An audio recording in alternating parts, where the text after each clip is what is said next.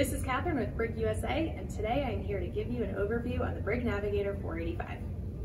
The Navigator 485 is a 16-foot deep V-hull rigid inflatable boat that is the perfect choice for anyone who wants to enjoy time on the water with friends and family.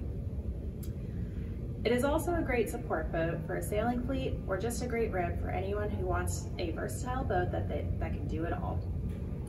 With a beam that measures 7 feet and 7 inches, this vessel has several touches that are uniquely its own. Let's go take a look.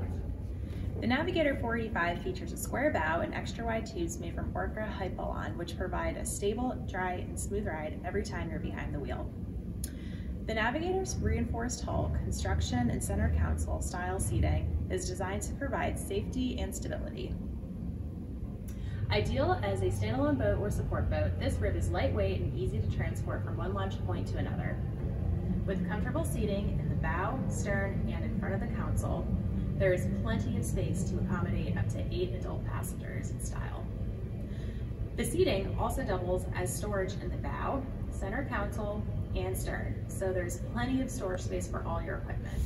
At the stern, you have your navigation lights, anchor lights, ski towing point, cleats, and a bimini top that folds up to rest in the front of the stainless steel arch. The Navigator 485 is also equipped with a 60 horsepower motor. The center console design makes the Navigator 485 a great substitute to a traditional hard-sided boat. Spec'd out with Simrad GPS, VHF, and a Fusion Bluetooth radio, with a pair of speakers, this center console style boat provides comfort with functionality. Similar to all BRIG ribs, this boat features anti-skid SeaDeck flooring, UV-resistant Silvertex cushions, and 4 built-in davit lifting points. The Navigator 485 is a true crossover concept that appeals to those who want to challenge the elements. If you are looking for an affordable family boat, this is definitely the boat for you. Thanks for tuning in, and see you next time.